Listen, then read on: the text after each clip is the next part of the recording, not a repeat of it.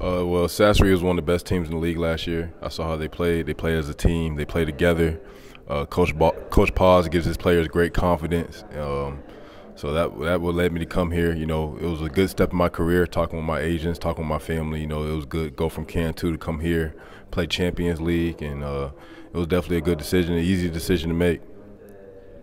You will have the strong heritage of Dyson Pierre. Do you feel pressure about it? How do you deal with this?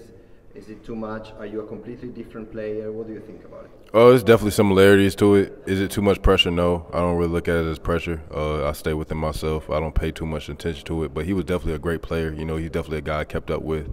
Talked to him before I came out here.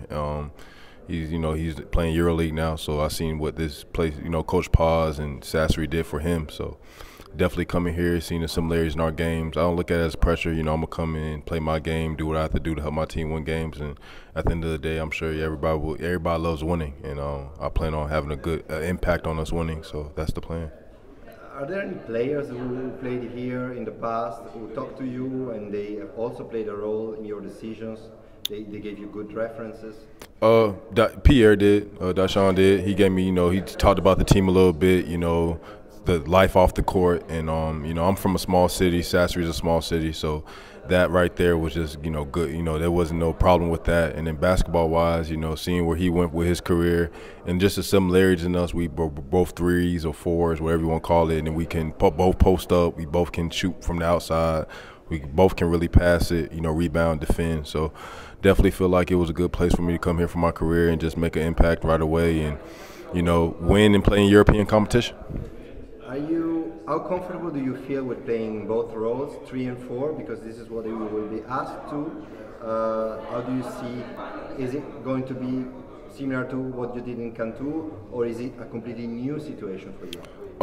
They asked me to play a little bit more 3, but my dad, he taught me how to just be a basketball player and not really focus on the position. So I'm like what I say when people ask me what position I play, I just tell them I'm a basketball player. Whatever the coach asks me to do, I'm gonna do to the best of my abilities. I have a high IQ, so I can pretty much do a little bit of everything. And so I don't really look at it as much as any pressure or anything. But they asked me to play a lot more on the perimeter, post up at the 3. Talking with the general manager and Coach Pauls, they both look at me as they feel like I could be one of the best 3s in Europe as far as posting up, and that's what I plan to do. Last question. This will be a very European team. Do you see any complication with with adapting to the game? Because usually, even in Cantu, there were more American players than here. Do you find it complicated? No, not at all. I actually feel like my game fits the European style of play more than it does America. America is a lot of athleticism, stuff like that. I'm not as athletic as most Americans, are, but I have a lot of European similarities. I can pass. I know how to play. I see the game. I play hard. I defend. And that's a lot of things that European players do, and I like what we have. We have guys from all over Europe, not just from Italy, but like Croatia, Serbia, and I think we're really going to fit together well, and it's going to be a good year, and it's going to be a fun year.